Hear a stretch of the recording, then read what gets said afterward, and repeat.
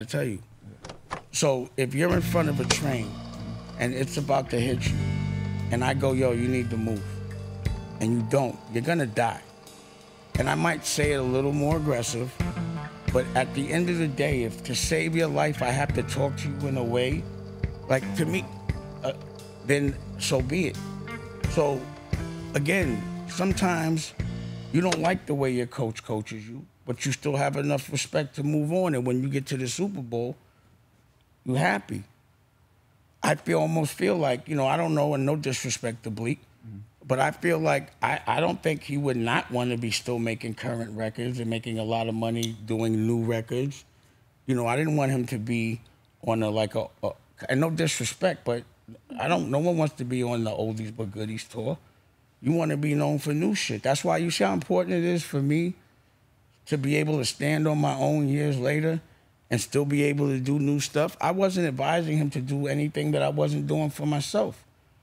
Like the misconception about Rockefeller is they kicked me out. I left. When Change Clothes came out, I had already had an office at Rockware. I was already done with Rock. I didn't want to run Rockefeller no more. I still don't want to run a music. I had retired from Rockefeller way before this so-called split. And again, it's kind of funny to have, because to me, this conversation that Memphis Bleek spoke about made him sound like a general and me sound like a soldier. Like, I couldn't even picture how that would sound. Like, no, everything's going to be okay, Bleek. Jay's still we're going to work it out. No, Dame, it's over, Dame. Like, I would love to, but that visual, I was like, it just made me, I wasn't mad at it. I was just wondering why he was saying it. So I'm not mad at Bleek. Right. I'm not mad. I wish that I could have communicated him. And again, I don't know what his dreams are, but would I have the same expectation for all my artists? I want all of y'all to be billionaires.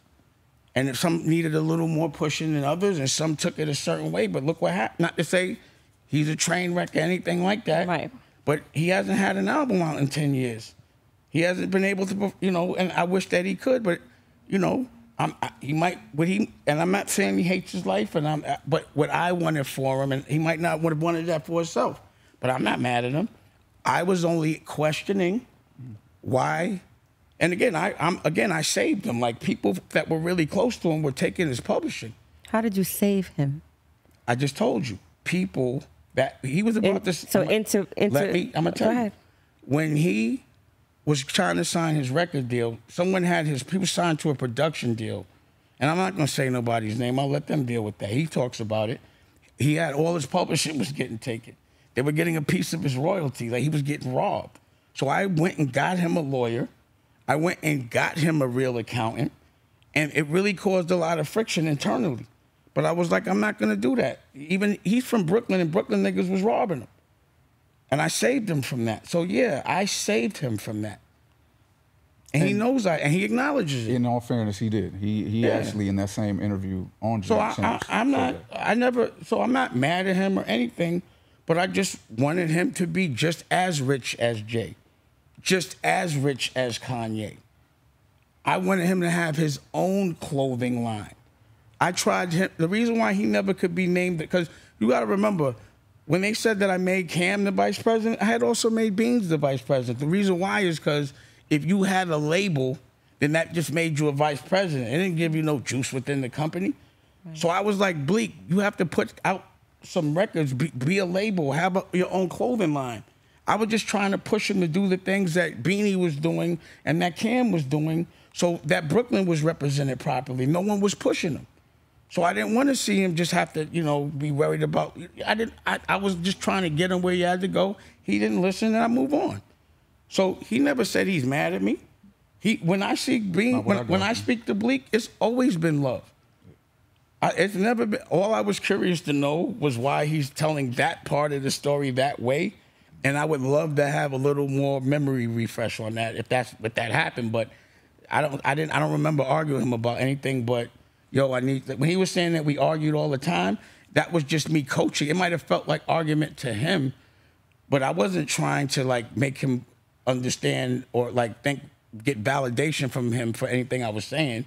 I was saying, if you don't have a clothing line, if you don't do your own label, if you don't start making your own content in 10, 15 years, you're just going to be possibly doing interviews about things that happened before.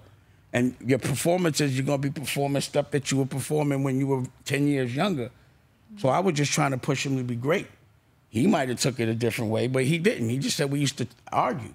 The perspective of like a 20-year-old talking to a 30-year-old or whatever it was, or a 30-year-old talk, of course his perspective is going to be different, but I'm not mad at him. I've never been mad at Bleek.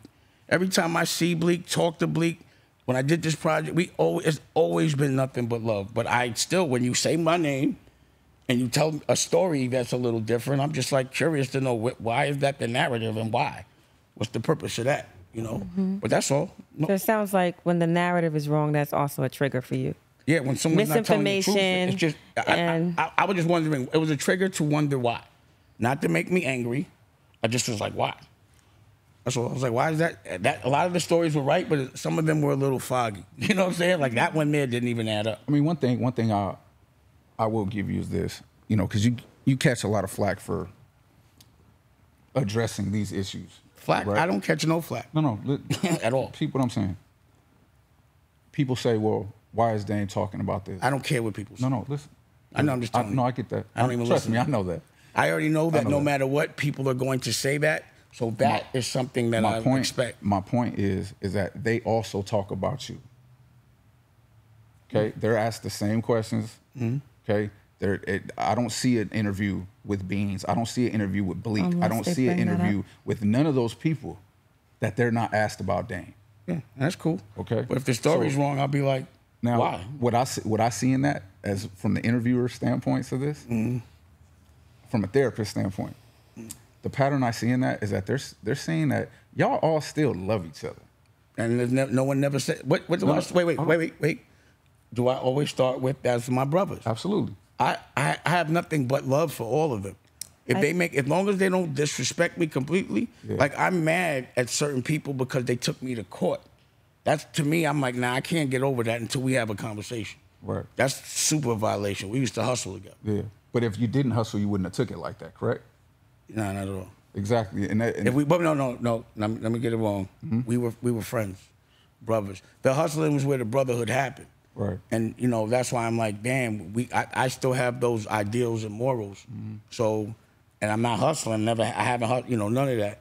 But still, it's just friends, brothers, whether they hustled or not. If you have a brotherhood, if I know your children, if I know your parents, if we went on vacation, did all these things together, you could give me a call before you lie on me and sue me.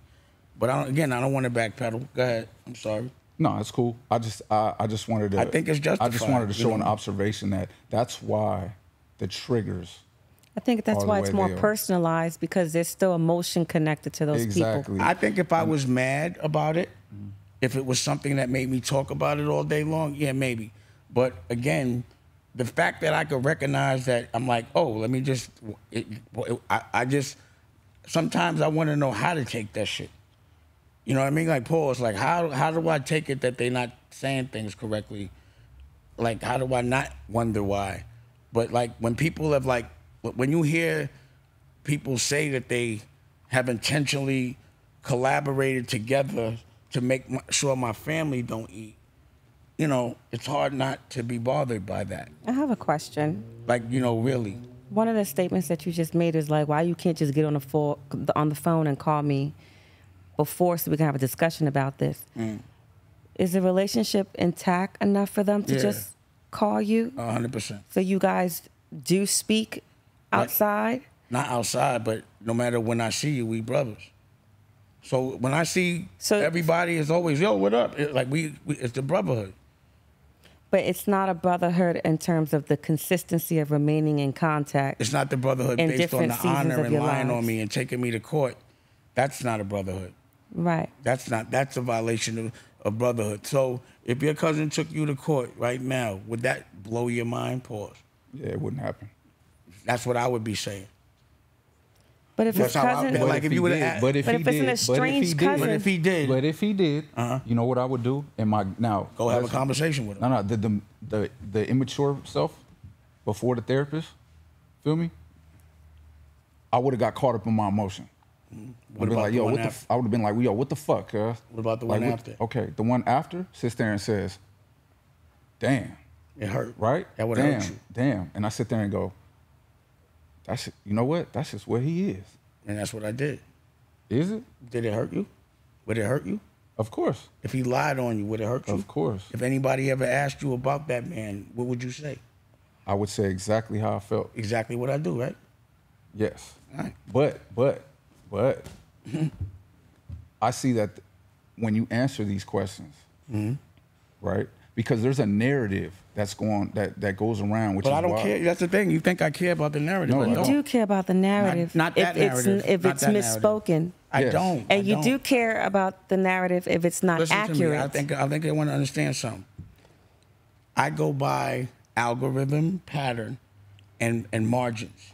So I know no matter what, if I discuss my truth, someone is going to say something. It's for me to care. I already know that out of 1 million people, if 10,000 people are going to say something, also the people that I may be speaking on, that might be their only defense, is to pretend they're other people and say certain things. But at the end of the day, if that's all that they could say, I don't care. They don't even have to listen to me. They don't have to look at me. No one's making them hear what I'm saying. It's hard for me to care about the opinion of someone that's not playing the game I'm playing. But this is different because Not for me. But they have titles associated to you. You have expectations. So you can't Wait. say You you talking don't about the care. people I care about or the people I The don't people care who about? you're addressing right now Oh. have had some form of title. Nah, they just keep talking about me. But you so call Nori your brother. You but they- call Meek your brother. Right. You call so-and-so. Jay your You brother. rejected Those are one. the only people that's the only reason. If somebody else Right. that wasn't so my brother, so you can't say you don't care. You care. No. I got it wrong. I Okay, thought you go were talking ahead. about the people I don't know. So let me Okay. clarify that. Okay, go so ahead. retract that. Okay. Yep, I you did can not. retract I thought it. that you meant the Totally narrative fine. of the fans. Yep. Nah, yeah, I'm talking about the narrative of the people. I don't care about what they think now at all. They might pitch. I don't expect them to ever tell the truth about why they did things to me, pause, that I didn't deserve, that fuck with my money. Or I don't expect them to ever have a fair one because there's really nothing you could say. Like, there's nothing, I've never done anything dishonest to anyone at all. And and I challenge someone to say it. So if that expectation is not there, right? For them now, yeah. That expectation is not there for them now. What do you do with the trigger? It's not, listen, part of being in the public eye is dealing with people speaking on you. It's just part of the game. So if you Explain why that is. because you're in the public eye. But why? But why? Not why you're in the public eye, but why does that matter? Why does it matter if That they what? speak on you. It doesn't regardless matter if they it's speak of me or good, not. bad. They're going to. If you're a public person, the expectation is people are going to talk about you, Right. no matter what. You're gonna have your good days. You're gonna have your bad days. So there is a disconnect you have to have in order to be balanced. So you have to say, if I'm gonna be public, I have to take the good pause with the bad. Both can't bother me. So I try to feel equally the same way about public perception of the good, public perception of the bad. But when people that are my friends that I've given a certain amount of respect to are saying my name and maybe not, doing things, then that's my opinion on it when it comes up. But I'm not like, again, it doesn't drive me nuts. And I don't want you to think, this is the time for those conversations.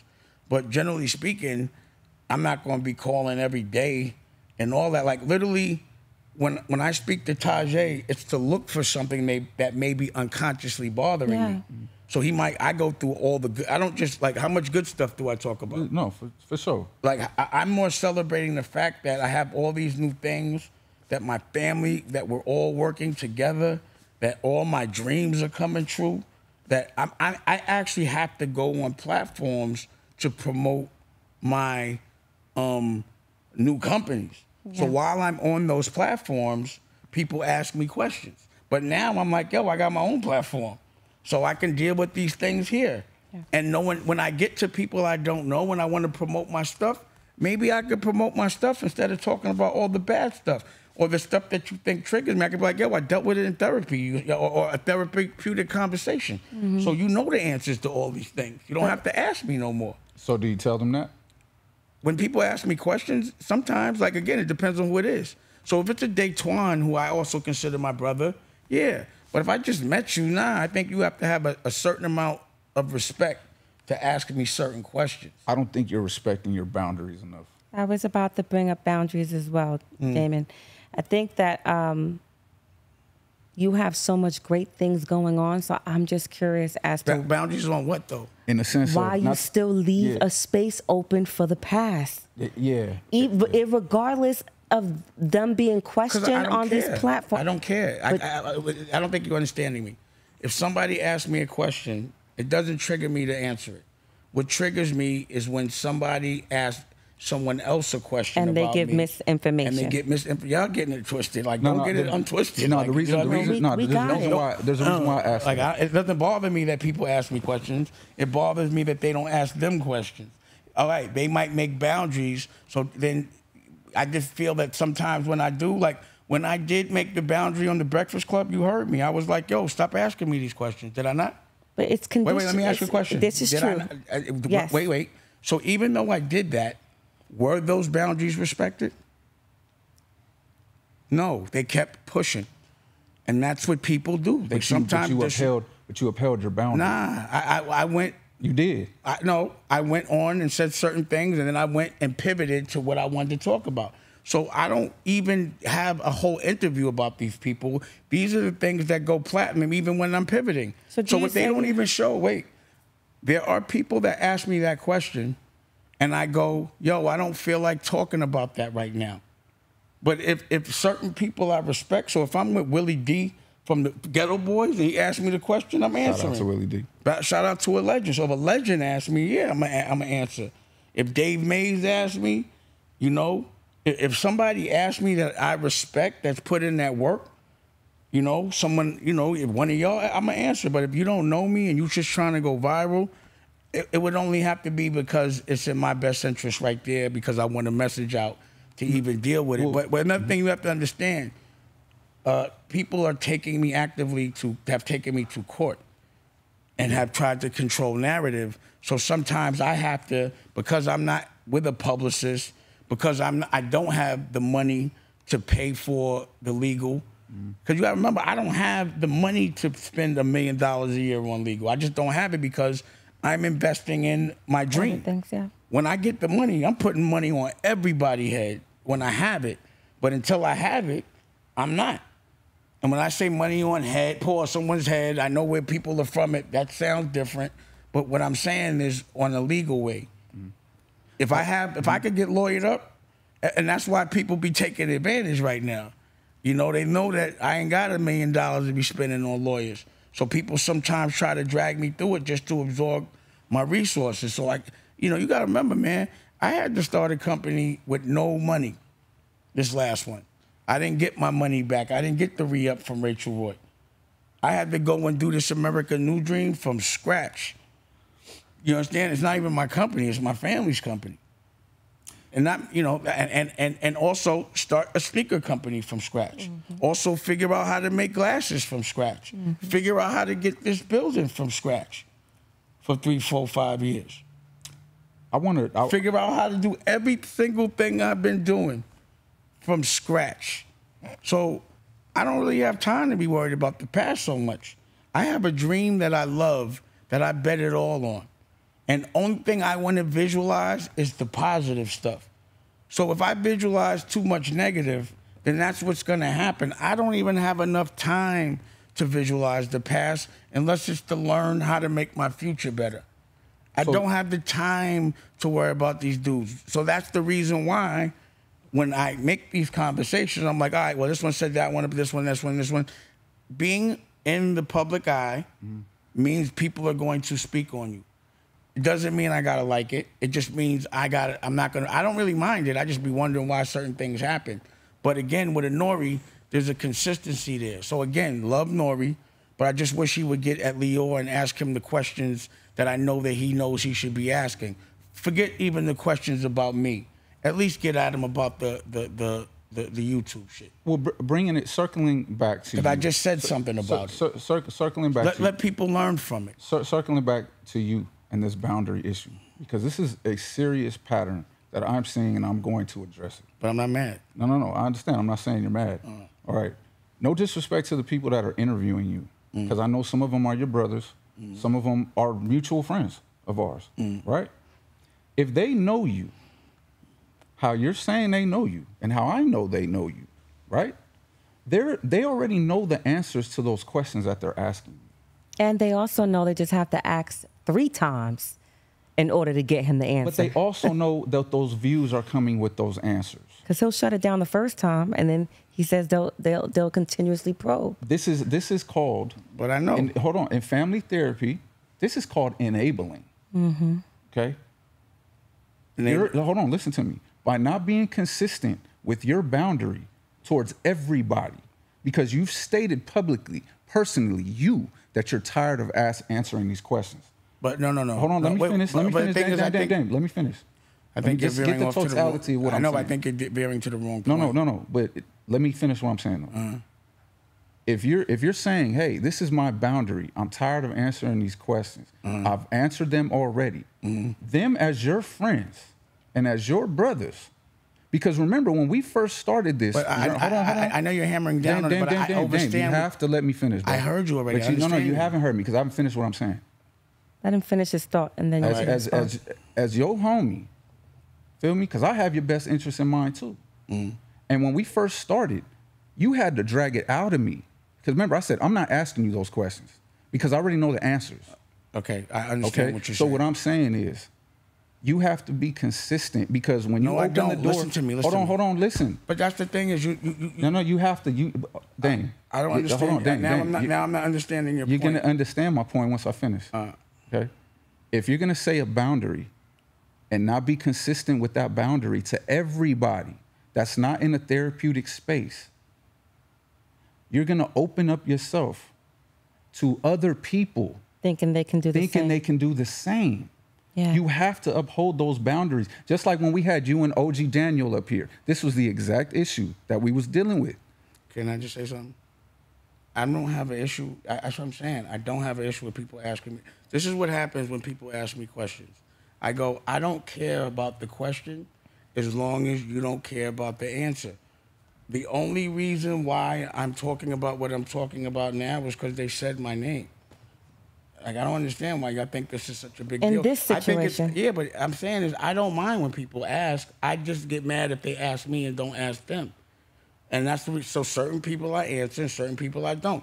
Like sometimes, yeah, I will leverage that experience to bring exactly things to the attention I want. It doesn't bother me. Right. So it's conditional. Listen, y'all getting off the point. We're not. No, listen to me. I'm telling you what's bothering me, right? It wasn't even bothering me. If somebody brings up my name, then it triggers me to have a thought about it. No, I think that's human. When I have the thought about it, I just say, yo, I just wonder why Bleek would say that. Like, I'm happy he said things. I'm not mad. What I'm bothered about with Nori is I'm glad he asked, but I just wish he would have asked these other questions. I'm not like, yo, I hate you for that. You understand what I'm saying? It's not that big a deal. Y'all making it a bigger deal to me than it is. No, it's not that. It's that we're seeing an underlying pattern here. I want to be clear. I'm not bothered by people asking me, but I am bothered when people ask me and then I answer, and then maybe like, you know, like y'all might think that that's bothering me if somebody says, oh, that's all he's talking about. Like, I don't really care. I just don't care. Also, if I'll leverage that to bring attention and awareness to something that I own. Like, I don't mind leveraging a misconception of somebody asking me a question. It sounds too crazy, and it'd be like, but when you see it, it's not that. So if you're gonna ask me, if I'm gonna talk about my experiences, like if somebody asks me about Aaliyah, there's certain things I'm gonna say. Right. I'm not gonna just give you that scoop. Right. But if you ask me about Aaliyah on my platform, I'm gonna tell you everything. Because now I'm gonna be able to benefit from it. I'm gonna be able to do it in a therapeutic way, and you're not gonna benefit off that experience. Now, there's certain times that I've answered questions about Aaliyah and said certain things. Like, I have so many different stories about so many things, but also sometimes I don't want that to overshadow what I'm trying to promote. So I don't want, I'm playing, that's only issue that I just dealt with Nori was that if you're going to ask me a lot of questions about Lior, ask Lior a lot of questions. Only issue I had with Bleek was not even an issue. I just didn't understand his perspective on that reality. But you're also policing. I'm not policing anything. They said it. Let me finish my thought. Okay. You're also policing what Nori should be asking. No. That's kind of what it sounds. It should be fine. asked That's this your way, opinion on it. and this question should be asked, and that question should be asked. But I'm not mad. I'm just but saying. But it's his platform, right? I'm not mad. It doesn't affect my future. I don't internalize. That's just how I feel about it. I don't. If anybody gets Lior in an interview and from our culture and doesn't check him for him disrespecting our culture, whether it's with me or anybody else, that's why I took it off me. Pause. I said, yo, he's robbing our culture. And I called him out publicly, and now you got him on there. He could clear it up. So why wouldn't you? So it sounds like there's an expectation there of honesty. That you believe that Nori should have taken more responsibility for the moment that he had and that Based time that he was able. Yes, I know he can do it. According to your perspective, I know Nori can do it. I know Nori can push. Pause, and why wouldn't he? I know Nori needs the clicks. I know he wants things to go viral, so why wouldn't he? Do you consider that a betrayal? I don't. I consider it like. I just wish not a betrayal. No, not. Okay. I just wish that. To me, it's not a betrayal. To me, it's almost like a betrayal to the public. Do you consider it a disappointment? 100%. I said that already. I think that's the better. That's the word. I started the conversation. Yeah, there's a clear distinction. Yeah, I started the conversation with that. I said I'm disappointed. I said he's still my brother. I'm just disappointed in my brother for not asking those questions, and sometimes I wonder why he doesn't. If I get him, I've asked him the question before. Somebody's like, yo, bro, why? If you're going, just get at him. Like, if you're going to keep asking questions about me, ask, things that challenge things that don't make sense, because I've seen you challenge things that don't make sense. Is there an example of somebody in your life, from your whole life, that has met the expectation? Yeah, Jay Black, my man Jay Black. How? Give us an example. Yeah. He's just always been like a person that he's just been real honorable. Give an example. What does that entail? Like, what is honor, being honorable? Like, what is it? So that we can collectively observe how meeting an expectation for you looks like. If I need him to support me in any level, anywhere, anytime, he'll be there for me. So, and if I need to talk to him, he'll give me. He doesn't agree with what I say, but he says it in such a respectful way. And I've never felt like he's ever let anybody disrespect me or let anybody I just like the way he conducts the way he's done things for the last, we in our 50s. How you known it? How long? A long time. Like your whole life? Not my whole life, but since I was 16. How many different capacities has he been involved in your life? A lot. Like, he worked with me at Rockefeller. We hustled, paused together. He's been my friend. He's been a friend to my family. He's helped me move, you know what I'm saying? He's helped me paint. You know what I'm saying? He's just a genuine friend. You know what I mean? I've never really had an argument with him. Like, we've had disagreements, but I never had an argument with him. You know what I mean? Like, it's always, to me, been a fair exchange. I've never felt like, damn, how you gonna do that? Like, he's never done that ever. I'd be really surprised if he did. Would you say that's the bar? No, I don't expect nobody to be like Jay Black. I think that you'd have to go. I don't think nobody could do that. And also, like other people in my life from my family, Like, can you name some of them? Or you don't have to name them, but just, brothers, just, cousins, uncles, you know. Because I think you're the expectation that not just you, but all of us that come from, you know, where we come from, you know, the expectations we have of people are very deep rooted, like in our experiences. Let me say this. If someone's from where I'm from, I do have a different expectation from someone that's not where I'm from. Okay. So if someone's been through the same, like I have a different expectation from you. If Right. you say certain words, I know you know what they mean. Absolutely. I have a different expectation of the way you would react to things than I would have for someone else because of the degree of authenticity you have for everything that you've done and do. Right. Or the placement Would you be have for some of these inconsistent for you to people. do it. Like some people are, most people, like if they're petty about something minor, they're going to be petty about something major. If you're thorough about something minor, you're going to be thorough about something major. But if you're thorough about something major, you definitely usually thorough about everything. Mm-hmm. You know what I mean? It translates. Is there a difference in the, or should there be a difference? And this is, I just want to know your opinion. Should there be a difference in how you look at the grievances you have towards these different people? Nah, if J-Black ever took me to court, it would hurt. Pause. I would bug me out. You said if who took you? J-Black. J-Black. Oh, J-Black. Yeah. If we was ever getting money and he did, I would really, you know, he's from 40th, so Yeah. that's the only thing I'd be like, but he's from 40th. But it would really bug me out because 40th, they used to be wow. But even, like I was saying, even for a 40th Street dude, he just deals with things with a certain level of sophistication He understands code. to the level. And it sounds like, or it feels like, you're very big on code. Code. And there's But friend also, code, like- there's street code, there's business code, there's this code, there's that code. Is there a difference between the street code and friend code? For you, James, is there? Yeah. What is it? What's that difference?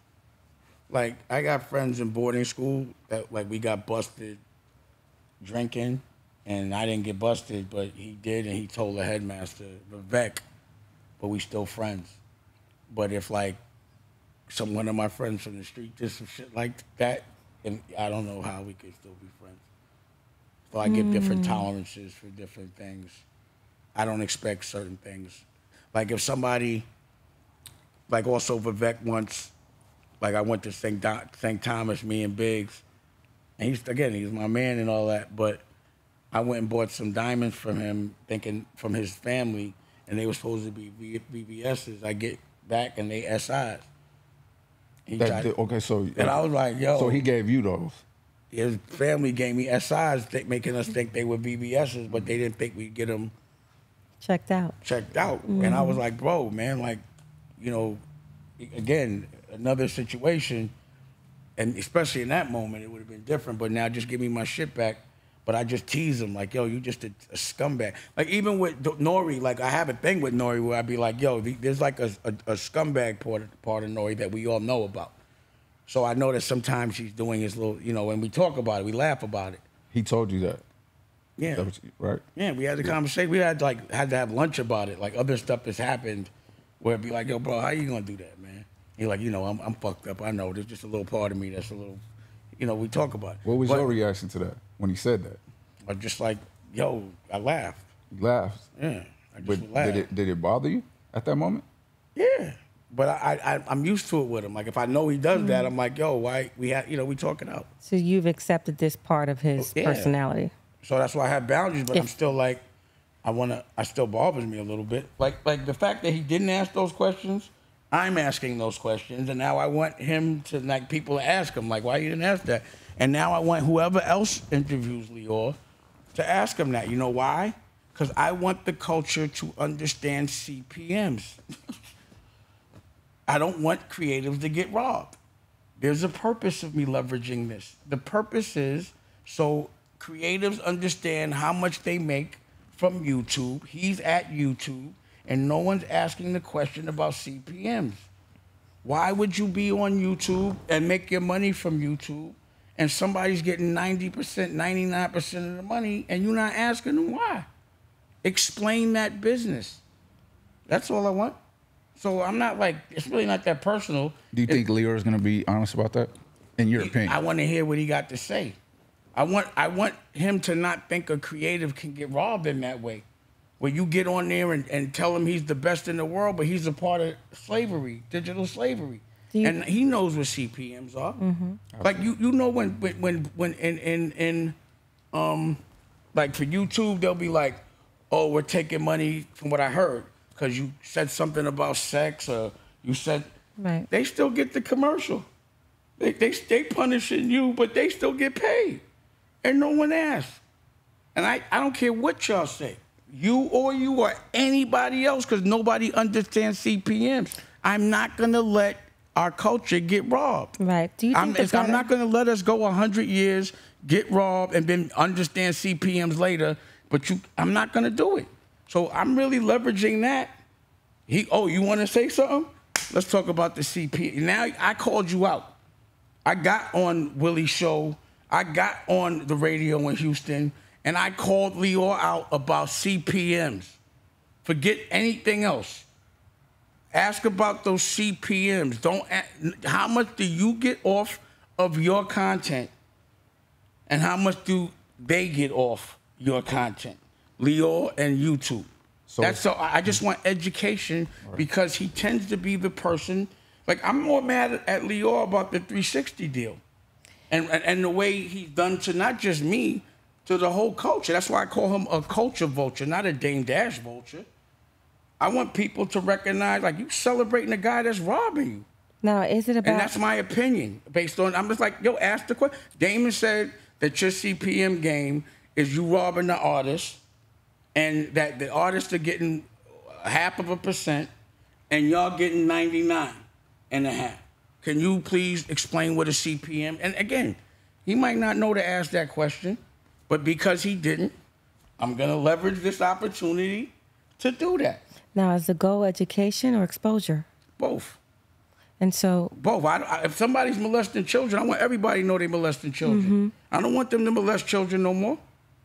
And I'm not saying he's molesting children. Be clear. Yes. I'm just giving you a parallel example and I don't want to trigger. I'm just saying, as an example, if somebody's robbing the community, I want people to say, this is the guy to ask the question so he don't rob you. I'm just giving us education. And that bothers me that he's not getting questioned. So why not launch a psychoeducational platform that just teaches people about CPMs? That's what I'm doing now. Okay. Am I not teaching now? No, absolutely. So that's what I'm doing. My way of doing it isn't the way that people... I'm not going to show you how I'm going to teach you. I think what Melody's getting at is, again, kind of what we talked about before, because it is triggering to you that they're not asking him that. And the thing is that it's triggering me that the culture's being robbed. No, yeah, and I think what Melody is also getting at is that me, you, or her, or anybody in this world, we don't have no control over how they run their shit. Right, but I still want the world not to be robbed by him and celebrated by him and not be questioned at all. That's a trigger. So if I know that someone's robbing people, but they're being celebrated by the people that are robbing them, I'm a little triggered, for sure. I'm sick of the people I protect. Yeah. Treating them with so much respect. Of course I'm gonna be triggered. But not that triggered, but I'm definitely gonna use it to talk about it.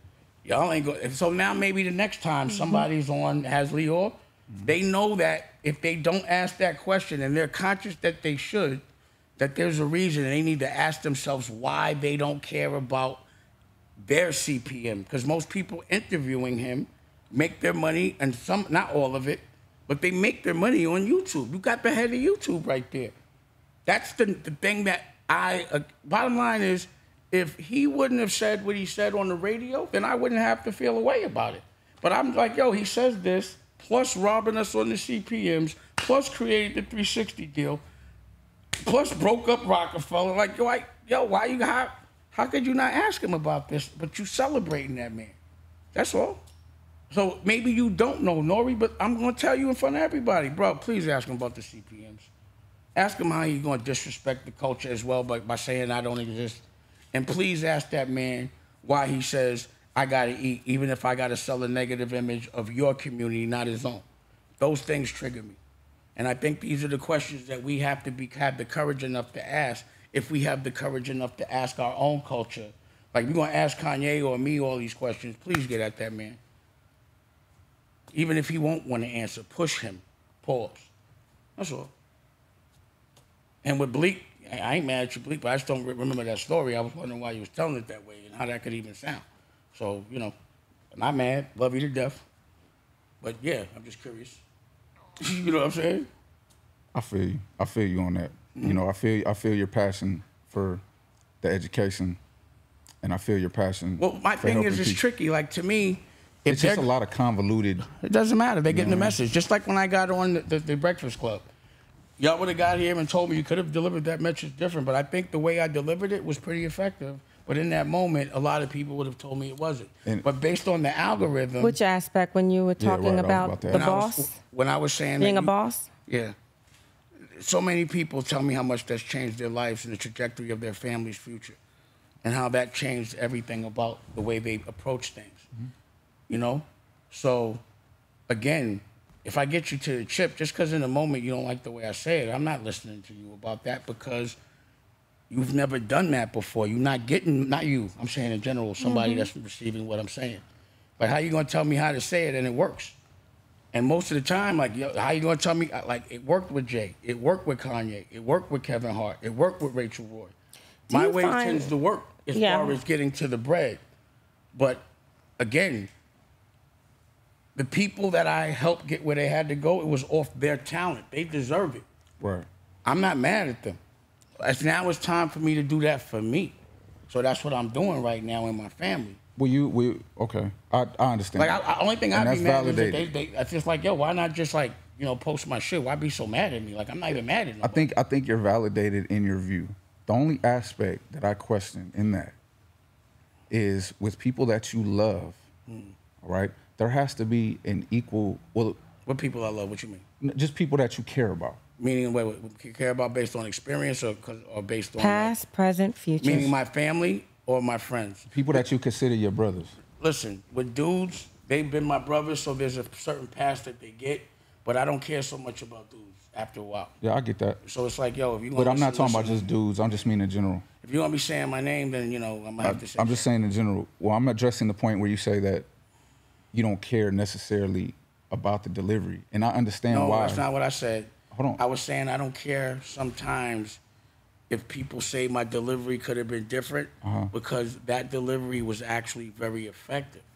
So if it wasn't effective, if I didn't see results in our culture, I would have said, yo, I would have did that different. Do you think it's important to acknowledge to people that you love that I care about how I'm talking to you. I care about how my delivery makes you feel if it makes you feel bad. I do say Do you care about that? I do. That's why I say it.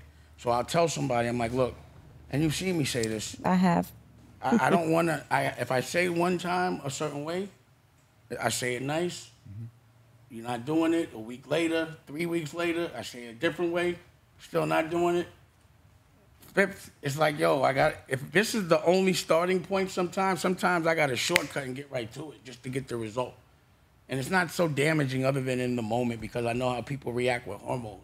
The only thing I would say is that that's effective with certain people. It's not effective to all people. Nothing's effective to all people. Right. So I think and that I can't sometimes... be everything to all people, but overall, it's been 90% effective where it counts. So for Rachel, it's helped. For Jay, for Kanye, for Nori. Like, you got to remember with Nori, there was a vote with Nori, with me, Biggs, and Jay to sign Nori. Jay voted no. For Kanye, Biggs voted yes for Nori. For Joe Buttons, like, I actually had an issue. Half of my problems that I had with Jay was that I signed Kanye, that we voted to sign Kanye, to sign Joe Buttons, and to sign Noriega. But then it's like, it's just hard sometimes to be like, damn, I just wish some kind of respect was reciprocated on certain things just because of the mega things I've done. I don't do mega shit for people. So sometimes I'll give, the only people that I give gifts to, and it hurts when they don't give gifts back. Like, if I give my daughter something for her birthday, and on my birthday she doesn't celebrate my birthday, it hurts, but I'm gonna still give her the gift. You understand what I'm saying? But I'm not doing that for nobody no more. Did you do it with the expectation of them reciprocating? I'm from the street, bro. When you in the street and you're part of something, you do it with the expectation of reciprocative love. Right also, or wrong? I made a mistake in doing that a lot. I'm not saying that you didn't make a mistake. I'm saying, did you expect that? At times.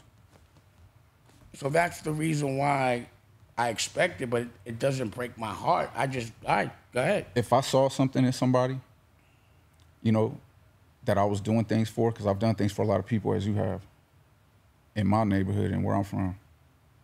But I would see certain things in different people that I knew what the possibilities were. Let's say certain people. With these people.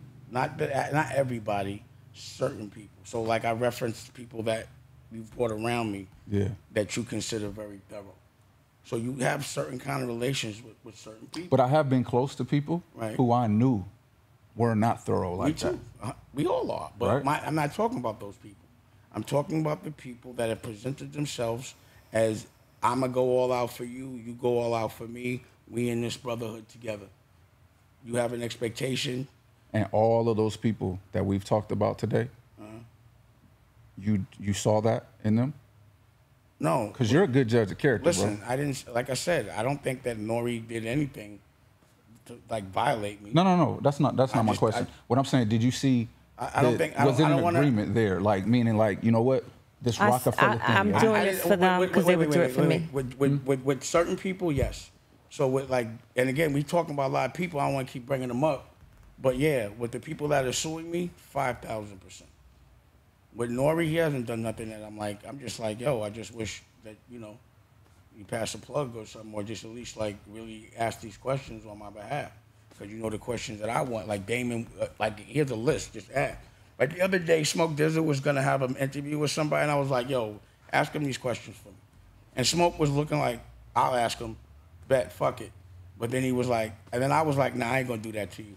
But out of respect, I know he would, even if it made him uncomfortable. But why did you? But why did you say? I didn't want to put him in that position. Pause. So why you want to put Nori in that position? Because Nori put me in that position by asking me.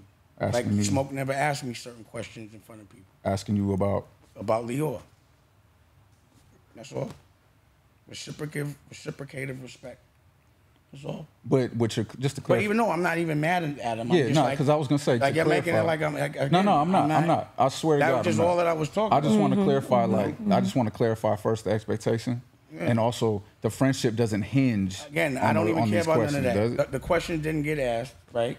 So now that he didn't ask him, I'm bringing it up in the form of this therapy. You know, like, yo, he didn't ask these questions, and it bothers me because I want our, you know. But I wish, by the way, while I'm bringing that up, yeah, this is what it also makes me think about the other time he did that. So if he didn't do it again, I just keep making me think about it.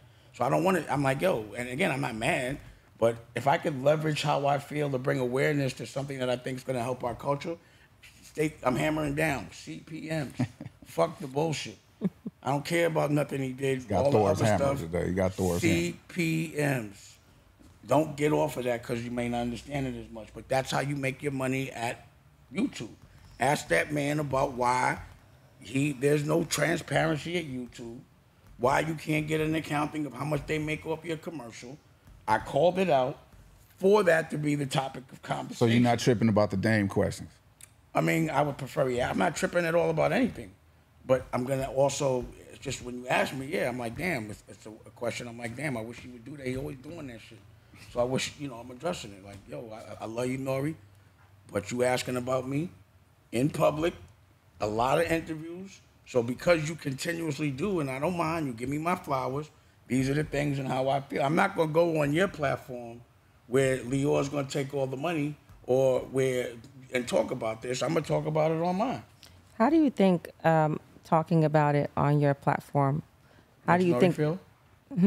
Makes Nori feel?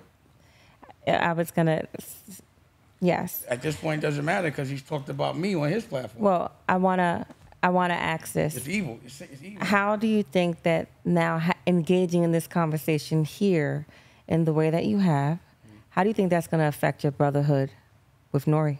I don't think it should affect it at all because he's asking. So he shouldn't feel a way if he watched this right now, he shouldn't feel any type of way with how you've conducted yourself as it relates to talking about him specifically in this conversation. From a brotherhood perspective. From a brotherhood perspective, I don't think he should be mad at all. What about Bleek? Definitely not. No. So you don't think they should feel any type of... And if he does, my expectation of him, I'd be disappointed. Because I would think he's more thorough than that to be bothered over what I'm saying. Because I think it's fair what I'm saying. I'm not dissing him. I didn't say anything to hurt him. I just said what I don't like about him not asking those questions. And if he says the same thing to you? About what? About what? If I was to ask him, if he was here, and asked him exactly what she just asked, and he said, no, I think Dame knows I love him. Here's the challenge. Ask him. I'm not going to speak for that, man. I don't know how that. No, I'm saying if he did, would it bother you? If he answered exactly how you just answered. If he said, why is Dame tight? I brought him up and then I moved on. I mean, I'm a journalist and / entertainer, and I had to he went right juggle both hats. And then I would say. So, I mean, I gave him love, but at the same time, I had a job to do. Right, he could say that. He could very well say that, but I would disagree. I tried to find the balance in that. Go ahead. So, again, what you keep forgetting is he pressed me and asked 10 questions about New York and kept asking questions about everybody. Let's do this. When we let's click. I want to click. I'm getting cut off right now. No, if we I'm still getting cut off right now. Let him finish his thought, please. You're right. Go ahead. You asked the question. I'm answering. Yeah. Again, the difference is, like, again, I don't think he would say that because he's asked these questions. Like, he asked me a bunch of questions, and he didn't ask him these questions. He didn't ask anything about the CPM.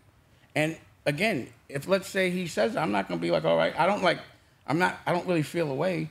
I just want those questions asked. And because he didn't ask them, I'm disappointed, and now I'm asking them. But I would like Nori maybe to, I'm sure he will. Maybe he won't. But if he wants to address why he didn't ask those questions, he could do that. Or he could come on my platform and address those situations. He could come address it with y'all. Or he could call you on the phone. Yeah, he could call me on the phone. Or you could call him. Yeah, but then the rest of the world wouldn't get the answer to the question if anybody gets Leo back on. I want people to think about, I don't care, I'm going to use this CPMs.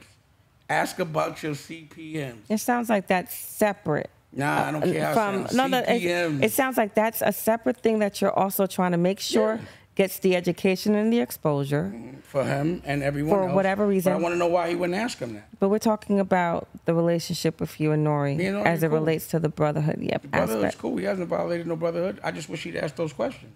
No, I told you, Nori checks in. I sent him America New. He's like, I'll check it out. We still talk. It's not like a big deal. You know what I mean? But he's not asking, he's asking those questions in public. So I got it. I'm like, yo, this is how I felt about those questions being asked or not being asked. So it's just something that, I think if people get on television, this is something like, if you want to be in front of a camera, if you want to have opinions, you're going to have to deal with people talking about you. And this is how I deal with it. Or I have to deal with people that I know on television, sometimes not doing what I expect them to do. This is how I deal with it. So I just choose to lead by example. You know what I mean? Like, I want people to know that, I'm not superhuman, but I can sit here, I'm talking to two therapists at the same time. You know what I mean? I'm down for all of that. I want to be better. You know what I mean? I think one of the messages, too, that's important to get out is for kids coming up, not just in this YouTube shit or these views, but just kids coming up in the world and people watching. Conflict is part of life. Yeah. You don't get results without conflict, so it's a necessity. But it's very important that we model also how to deal with those conflicts and resolve these conflicts with people that we say that we care about. Very important that we do that in a productive manner. You know what I mean? And I'm sorry, go ahead. No, that's basically figuring out what is the right way to handle conflict. Yeah, exactly. I think balance is important. Like, just as much as we took, because again, I wouldn't have gave him that much work. Like, I'm more excited about actually architecting something, investing my dream and everything in it, and being able to benefit with my family. Mm-hmm. And also how important it is to celebrate those W's. Mm-hmm. Like the fact that Boogie's doing Blue Rock and he brought the plug with Prophecy for the ads and with Space. And the fact that I actually was able to step down as a CEO Even really another one of my challenges is even with like both of y'all. I'm like, yo, y'all on the television network. I got television shows. I'm like, yo, I want y'all to promote. I want y'all to realize what it is and all that. And I'm going to push y'all because I know what y'all want. And I know how to get there. And I know it's going to mean doing things that you're not used to doing because of the PTSD of not having a network that gets the full CPM. And why it's getting unaddicted to the dopamine, and that's the way they pay you in YouTube is by celebrity and not money. And wanting y'all to be able to understand that the opportunity, having Rocky understand it, having, the one that gets it a lot is Ava, but I wish she got it more. That everybody, because the last couple of years we haven't had what we need to monetize our content and be seen, that now we have it to kick into marketing gear, to turn into promoting yourselves in a certain way, and me leading by example. I'm going hand in hand, but I know that people have to understand, like if you have something on the network, I'm not putting it on everybody on the network. It's about so much real estate that's gonna be there, but if you do, if people are on the network and they not coming to your nobody knows, ain't gonna be no money made. So I'm Rocky. I'm like, yo, this is your network. Boogie, promote it. It's yours. Like I know how to promote, but getting people to now go from what would we do if we had that to now understanding that we have that. Now what does it look like?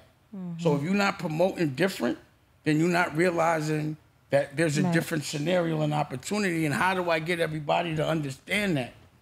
Getting Daniel to understand it. Getting everyone that I care about not to be offended by me pushing them to be great, because it doesn't hurt me if you don't, but it does hurt me because I know the potential and y'all been loyal and I know what y'all want. So I'm like, this is how to get there. You know what I mean? And I'm like he said, he know I'm gonna keep saying it. Like I'm like, yo, why I'm gonna hammer it in. Up there? Like he like, yo, I'm gonna keep hearing it. So I'm hammering down. And I'm getting it from you. So, but bottom line is, once I saw him doing that, once I saw that when you want to instill a point in somebody, you'll say it 20 times. He'll keep saying it if he wants you to, but he'll keep saying it. Now I'm like, oh, I can do that now. I'm going to now do it to you. You know what the, but the thing is this. Because when we were talking about the hammer pause, when we was talking about that, what did I tell you? I said, when we was talking about the hammer, you was telling me, you was like, man, you be hammering on people. I said, yeah, you do too. Yeah. Right? Okay. But what did I tell you? I said, oh, if you feel if you feel like you got a hammer that shit, nigga, pause. Yeah. You feel what I'm saying? Now, this is the thing, though. You know what the difference is in our situations? Like, we'll yell. Feel me? We're very similar. You know what I mean? Like, we set boundaries with each other. They'll be like, y'all, you never done to me like that. You never done. But then afterwards, it's like, hey, bro, you know what? I respect it. Yeah, you know what I'm saying? But that's therapy. This is, again. I wouldn't even have a conversation with a dude like you like that if I didn't think I could. Like, I'm not getting into, like, I've been, there's conversations I've had with people in business recently that they've told me certain things are going to happen and it hasn't. Then when I ask them questions, they start talking to me aggressively. I'm not doing so much of that. Right. Like, I'm not beefing with nobody. It's like, yo, but if it's, you know, and again, I'm not getting into a beef with nobody. It's not going to, that's it. We ain't talking no more so much. You know, until we have an understanding of those boundaries. I'm not arguing with a grown-ass man, but we not arguing. I just think I'm passionate about, yo, this is the way you got to do it. Likewise. You know, and then like, you know, and so that's all. But if it's like, yo, it gets into some different shit, it never has, and it won't, because that's not what we're here for. It's just. But I've seen, well, not with me. With other people. I've seen it get to that with people that you've known for a long time. Yeah, like Daniel. Okay, and you look, and listen, I'm not going to. He's not a therapist. I'm not. No. But I'm saying my point to that is there was hammers involved, and I'm talking about a different hammer. Like, they was able. They was able. They was able after all of that to talk and show each other equal respect. OG Daniel didn't leave here saying, I agree with you. That's not what he did. You didn't do that either. You know what I'm saying? You said, you know what? And I'm going to say the short version. You said, we're going to agree to disagree. Those weren't your exact words, y'all exact words, but basically to sum it up, they're like, you know what? We're going to agree to disagree. I love you though, nigga. Feel me? That's what men do. So I think, not to go back, but we was talking about these interviews and shit, you know? I think what people not necessarily want to hear, or even the interviewers, and even better for yourself when you're dealing with these situations, is when you show that you've come to an acceptance of a situation to say, you know what? Jay, Bleek, blah, blah, whoever. This is how you feel. This is how I feel. And this is it. Yeah. That's it. I have nothing else to say about the situation. If one of y'all want to holler at me, I'm here. I love you. The door's open. But if like someone goes in public and says a story that I don't remember, no, I am gonna be wondering why. Yeah. And if someone asks, well, that's different. That's different. That's a little different. I think what he's saying is that true healing is the ability to still be exposed to it, and it not make you shift. Right. Exactly. You're right. Exactly. Like I said, I think I forgive. And that's everybody. when you know you've healed from it. I haven't healed from getting the lawsuit yet. I don't know if I'm gonna heal from that. Right. I need to have a conversation. That's fair. And it's hard to, like, without closure, heal without having a conversation, because I could be wrong.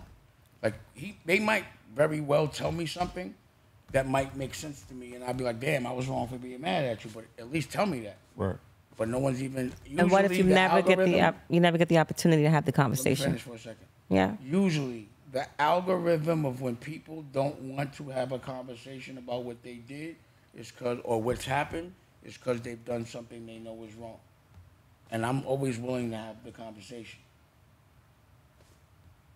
And that's just my algorithm. The last question I'm gonna ask you, because we've talked about a lot, and I have a feeling this is gonna be a whole other session at some point. Because this is a lifetime of stuff that we've talked about. Knowing that you said that you're a public figure, right? The rules are would you say the rules are a little different for public figures? Yeah. Okay. So. Because you have to deal with both. Yeah, no, for sure. It's like the rules are different for a boxer. Like, you're not used to most people aren't used to getting punched in their face all day for a profession. For sure. So most people aren't used to having people judge them all day, but it's a life you're choosing. So you can't really let it affect you so much. Like, so you won't take me so much. So you won't take it personal if people use you as clickbait. I don't take it personal at all. It's actually a benefit, right? 100%. I'm not mad at that. But don't lie on me for clickbait. I mean, that'll make me mad, or make it to where I have to clear that. But it's clear that you control your narrative. Yeah. Right. Exactly. And you control how you just respond my friends. to those I don't things. like people say shit about me all day. Like in the newspaper, all that. A lot of that should be. I hear a lot of bullshit about me. Yeah. I don't respond to anything, but unless I have a personal relationship. I haven't said anything about a stranger yet. Right? You said everyone that I've talked about are people I start with brother. That's the only thing that bothers me is people that I used to consider my brothers. Do you think they still consider? We asked this question before. It's fine. I just wanna make sure that when you gave them that title because of what was happening at that time or what y'all built at the time, if time has passed and there hasn't been work on both ends to foster that brotherhood, then they may have a different expectation of what that relationship is now in comparison to back then, where you probably have not shifted who they are in your mind. But good. To them, it could have shifted. It's all good. Because it hasn't been nurtured in so long. If you bring me up, I got to address it. I don't care. Like, I have different relationships with different people. They have different recollections of memory. And, if you get on a interview and you ask questions or ask me questions or talk about me, then it's going to invoke, I'm human, some kind of emotion, but not enough to, like, fuck my day up, just enough to ask the question. Or just enough to leverage it. Or to clear the air. Yeah, like I'm just the person that likes to deal with the elephant in the room. Yeah, man. Gets deep, man. Gets deep. But that's what usually happens. That's what on the CEO show. Yeah, Healing is Gangster. Again, this is the whole purpose of us talking, is for people to see how I deal with things as a CEO, to learn from them. And if someone's going to be talking about something public perception wise, like my question really would be like, let's say the other end of this, I would ask like, what if what I'm saying is right? Wouldn't that be called? What's that shit called? The trigger, what's that called? Triangular. Talking about triangulation when we was Yes, talking about earlier. triangulation. Well, triangulation is Yeah, it's, so it's a little different. Well, for me, like I'm not a therapist, but like I hear things, right? So I'm like, damn, that sounds like for me triangulation. Maybe they need to, like I'm looking at it like To be why? aware that that's what they're doing. Maybe I don't know. It could be like meaning if I know the different things based on knowing that I'm talking to y'all, I'm like, yo, it's just like I read The Art of War, not because I'm a user, just so that I knew that the people that I was in offices with, like a Leor or everyone else, had the book. So I'm like, what are they reading that they're going to use against me? So I just want to know what to categorize it as, or if it's that, then that's why they doing it. If it's not, if I'm doing it, it's how I'm, those kind of things. And also, I could give the right advice to people when they deal with it. So Rocky's going to be famous. Nicolette's going to be famous. Boogie, everybody new is about to deal with it. You going to be famous. You going to be famous. Like, you're going through stuff, and I see it. I'm like, yo, that's what happens when you get famous. Or certain, you got to get used to that when you have a landlord that's, it's just certain things I know he's going to go through. Therapist or not, he's not going to have an algorithm to base it on because it's never happened. It happened to him before. Same with you. So I'm like, yo, there's CEO therapy that I could give other people that I want to be CEOs based on my behavior pattern. Like, yo, this is what's going to happen. It's going to get the dark before the dawn. These are the challenges. This is how you got to react to it. Don't take it personal. Don't get triggered here. Don't worry about it. Like, those are the things that I also tell everybody. There has to be an equal understanding, not between just us, but just in general, that we have to be open to evolve and change. 100%. And there has to, and therapy and healing doesn't work if you don't come into it with that pure intention of self-improvement. Yeah. Right. And we have to take ego out. But also my intention is sometimes I talk to you. Like if I know I'm gonna have a conversation with certain people, I'll talk to you. Absolutely. So I know how to talk to them. You understand? Like I know that everything I'm going through is eventually gonna happen to other people. So I gotta be able to tell them how I dealt with it. So I also try to work on me so I could tell people when they go through what I'm going through, how I felt, what I did, how I reacted, what worked, what didn't, how to categorize certain things, how to deal with people. It's all research as well. Yeah, and from the heart, the humility side of Damon, what would you say are the top 3 things that you are currently working on?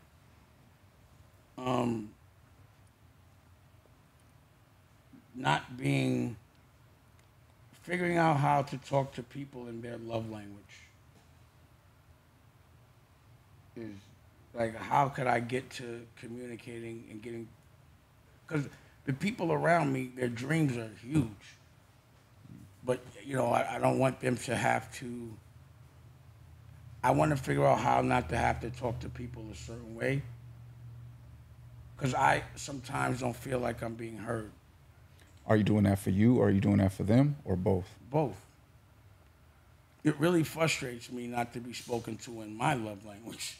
But like if I'm telling people stuff for their own good and they're just not hearing me, or if, I don't feel like I'm being appreciated, or if I'm being taken for granted, or the opportunities that I present are being taken for granted, I want to be able to not be so offended by that, not to feel so bad.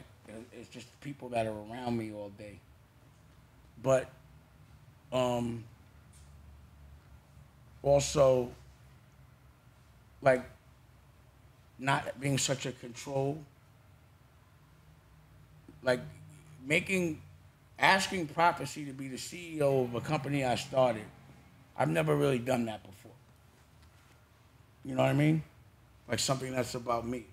So I was like, okay, I'm going to do things different this time. I'm going to let somebody else run the company.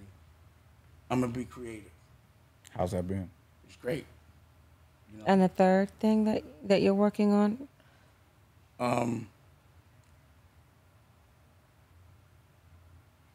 I want to not be so unfocused. So I'm trying to focus on one thing at a time. Like for example, like there was a project I did, and I'll tell you offline again. I don't want to announce it until we have it done and she's cool with it.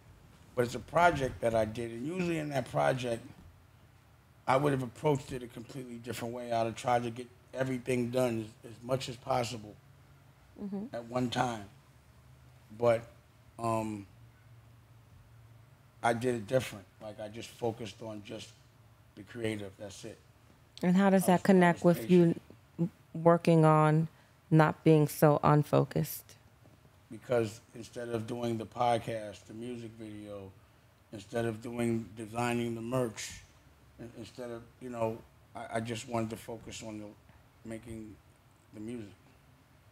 I just wanted to be, I was trying not to be a CEO. I just got to focus on making music, So just doing things different is what I'm focused on no matter what, because I want a different result. You know what I mean? And also, it's really like the most challenging thing, and what I care about the most is just like, how to talk to my daughters and my sons, my kids, how to communicate in a way where I ain't got to get mad to have them listen. But you've been doing a good job with that. Actually, I have been seeing that, and it shows in the closeness now as opposed to before. Yeah. So I definitely want to, I've seen your progression in that. Yeah, thank you. Like I think that overall, life is it's a marathon, and you just kind of have to practice patience. You have to have patience and consistency to have a change. I don't ever expect anything to happen overnight, and I always try, again, to say, like, whatever's bothering me about somebody, it must be something that is relatable to me because I could have possibly done it, or maybe I'm unconsciously doing it. So also I try to make sure, like, I'm not mad or I'm not bothered because it's something I'm unconsciously doing. I see a lot of people not practice what they preach, unconsciously though. Do things a certain way, but when it comes to them, it's out the window. So I don't want to be that person. Also, figuring out how to identify, I just sometimes don't feel like I'm heard. Like, I be telling people shit and they just don't listen until it's like, I just feel like because I say so much, a lot of what I say is discounted. So, like, there was a situation, right, when I think Rocky, I wanted something done before, like, there was some, I forgot what it was, but I was like, yo, I'm just not going. And they called you. And I was like, but you understood. You were like, yeah, that's your way of communicating and being heard. So figuring out, like sometimes, me just jumping out of the car and going for a walk with a dog in the middle of the street can save so much argument and damage. Like that's when they know I'm really tight. And that's when I know I'm so tight, I might say something that might hurt your feelings. Like it becomes, sometimes things can go from teaching to damaging, like where it can feel abusive. So I don't want to ever talk to anyone where I feel like now I'm hurting them. But it goes back to what you said earlier, learning how to speak to your loved ones in a way where it can be received. Right. And then at the same time, then you're also being heard. But also, if I don't think I'm being heard, like I'm like, is the person that I don't think I'm being heard, am I not hearing them? So then I try to kind of be like, have I been unconsciously maybe inconsiderate about? You know, because you don't hurt anybody on purpose, really. You know, so those are the sometimes. challenges. I mean, it depends. Yeah, Meaning, sometimes like, you can. someone you love. Yeah. Like, you're not going to, I don't want to hurt my child. I don't want to hurt my child. Yeah. I don't want to hurt my girl. I want them to not hurt themselves, and I don't want to have to hurt them. So, like, it's like when I had that thing with Andre when I was boxing him, I missed. Yeah, I remember that. And I tore my shoulder with one punch, and I ripped something in there. Oh, you ripped something? I didn't know that. Yeah. So that's why I couldn't throw any more. I was gonna say, man, you stopped swinging. Yeah, after I punched him in his face. But anyway, my point is, I couldn't get the operation to fix it because I'm diabetic and it would cause frozen shoulder. So I was like, I don't want to fix one thing to cause another problem. So I might get you there, but it causes a different problem. I don't want to do that. So I try to figure out how to get there. Also, you know, dealing with my daughters having boyfriends and shit. Or like my daughter, Ava, you know, she just got like a billboard, but it was for Congrats to her. for Peter, right? But like, you know, she doesn't have enough clothes for a father to want to look at. So it's like, I'm happy that she got it. I can't promote it, but it's like, it's so bittersweet. Finding a balance. And then like, yeah, and then of their free will my versus daughters have boyfriends, and I got to deal with all that. It's part of the game. I'm not mad. There's certain things that make me uncomfortable. You know what I'm saying? So I'm trying to figure out how to deal with like, you know, I wonder who has a boyfriend. That shit bugs me for a year now. Like, God. I wonder how much, do you ever like look at your life and what's the ratio of time that you spend with your family, especially, where it's not about goals, it's not about business, it's not about you guiding them towards their potential. it's about being It's just about just being in the present moment. in the with present them. moment. Do you think you spend enough time with that for yourself? Not right now, because It's not the season for it. that and like Rocky, like it's very important for me that anyone I love is able to be able to deal with things on their own, that they're not dependent on me and they make their dreams come true. So to me, it's very important to me that everyone around me has a dream, or else I know they're going to get depressed, or they're going to just be waiting for me to come home. I want to make sure, I just feel like until a dream is realized, it ain't no time for that. But the fact that we're together all the time, it's the lifestyle, is the dream. But with my daughters, I don't spend enough time. You know, with any one of my children that I haven't been with the moms, I haven't spent enough time.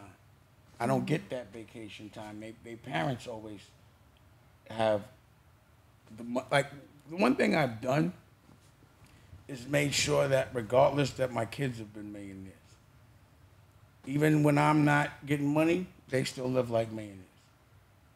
You know what I mean? Their parents. I've always made sure their mothers have enough money to go on vacation, even when I can't. They My need it kids from you have- too, though. I want to go on vacation with them, but their mothers won't let me. That was been a big part of my fight and a big part of my conversation. So I'll be like, yo, how come your parents keep, other halves keep booking vacations when they know that could be my time? They keep doing it. I think that situation, a lot of us have dealt with that as, fathers that might have not been Co-parents. Yeah, Right. we're co-parenting. Well, I was just saying that as it relates to do I spend enough time Yeah. with that, that's the reason why I don't. But I try to make it where, to get them all together at one time is impossible. And their parents, their mothers always make vacations when it's time for me to think, like, if they do it, like give them something to do. And a lot of times at that moment, I don't have the money to go on the kind of vacation. So as long as they got the money to go on the vacation, I'm good. I wish that they would be considerate of my time and be like I've had these conversations, like, yo, how you not gonna let me go on vacation? I've never been on vacation with Lucky. And so, you know what I mean? I'm like, he goes on vacation, but yeah, I funded those vacations, and you haven't even made sure I went on vacation with him. To the extent that every holiday you make sure you plan a vacation. Just like I had told you when you was dealing with the communication issue with them some years back, when I was like, oh, you know what? With family especially, a lot of these things are temporary. They seem like they're gonna last forever, but it's temporary. These kids grow, they become adults, they're able to make their own decisions, as you're seeing now, right? So you know that time is coming when Lucky is gonna have his own. Yeah, he'll have his own, just like Bug. I know. And you saw that Bug has come to you now, right? No, again, so my whole point, my point to that is going back to my original question of the just being. Yeah. I think I don't have enough time with him to just be. So here's how. I wish I did. So like Damon. Wait, let me say. Mm-hmm. So like with Lucky, when I'm with Lucky, I'm hammering down on him for all the time I'm missing, so he could be prepared as a man. But I do make the time for us to relax and do fun stuff. But I'm like, I don't want you to get in a position where you go to college, waste 4 years of your life, and then you're doing what the algorithm and everyone else is doing, struggling, instead of learning about your family. Now, if I had him I'll put it like this. I spend that kind of time with Baby Dusko. Because I have him every day, all day. It's important for you, though, as well. You're right. It's important for them. But I don't have my kids enough. Like I said, with Raquel, I try to make that time, but it's hard to get her to stop moving around.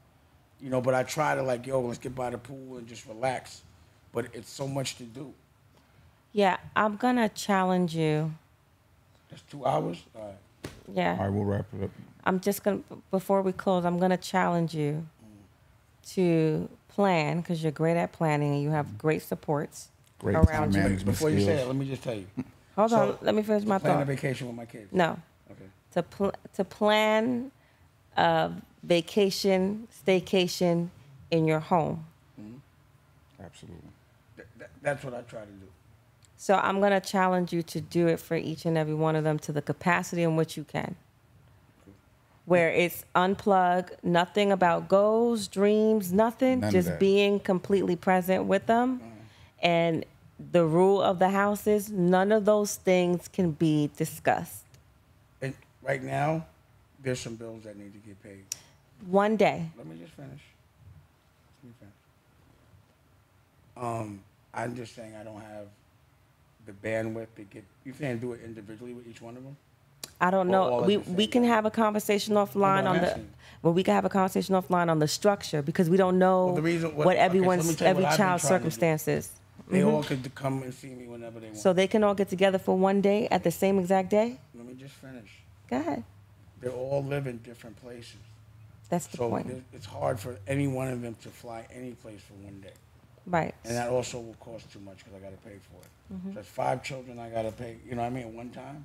I'll do that before vacation. So for the ranch, trust me, and the house in Florida, both of those things, I've tried. Tallulah hasn't even been to none of those places. And the reason why is every vacation, every time Tallulah has time to go, her mom makes, I don't like to do all that, you know what I mean? But I can't get them all at one time. Okay. But if I could, I'm trying to, I've tried to plan it for Thanksgiving. Of course, another vacation comes. That's fine. Try to plan it for to the best of your ability. It doesn't, the challenge is not to get them all together on a day. Or the challenge is for you. I can get them.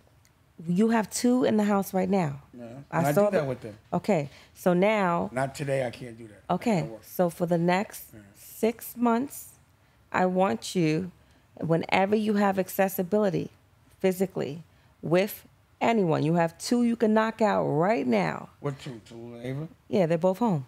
Yeah. We know that they're home today, right? No, they're not home today. She's at homecoming. Okay. Yeah, she went out. Yeah, I saw she was getting her nails done. I think if he does it for himself, I think if he does it for himself. Hold on, let me say this real quick. I think if he works on doing it for himself, okay? If he cuts off time for himself to just be. Can I tell you my form of that? Let me finish what I'm saying first, please. if he does the time for himself, for his own benefit, because self-care is a big part of mental health. This is part of being a CEO. You have to cut time Gotta to do shut that. down. You gotta unplug. You have to do that. So can I tell you when I do it? And I wanted. I'm recognizing when I do it. I'm trying to articulate it to you. All right. If you, but you have to hear what we're saying. But I'm gonna hold on, dang. We're setting the stage. We're the therapists. You're not a therapist. You're my friend. No, but this is listen. Be clear. Hold on. But we're the experts. True. So my point is, if you set for yourself for this time, where you have time to yourself, where you're not thinking about goals. I get it, bro. That's the thing. You're not thinking about that. I don't hear you. Hold on, no. But you're not hearing. 24 hours. You're not hearing what I I'm did hear you. You're not hearing what I'm about to say though. What I'm about to say is, if you do that for yourself, all right, and you get into that implementation consistently, you can use that same time for them or whoever's available. So now can I tell you my form of that? Mm-hmm. What I do is there's a certain television show that I watch with my children that is straight garbage for us. I'm not going to say what it is on TV, but me and my daughters watch this garbage and don't talk about nothing business, and it's a ritual for us, and that's the reason why I do it. So what I do is, we even did it today. Me, Tallulah, Ava, it's a new season of such and such, and we watch this shit. And it's so bad for us to watch. No business gets taken care of. We don't talk about nothing. It's just garbage for our brain. And we watch it. And that's where we get that time. So I do that, and that's what I was trying to tell you. I do that. 24 and I hours. do try to do that. 24 hours. Yeah, if I don't know that I haven't. If I could get them to hang out with me for 24 hours and not talk about nothing, I would. But like, put it like this: like when we went to Coachella, you know, things like that. Yeah, we don't talk. It's just straight fun.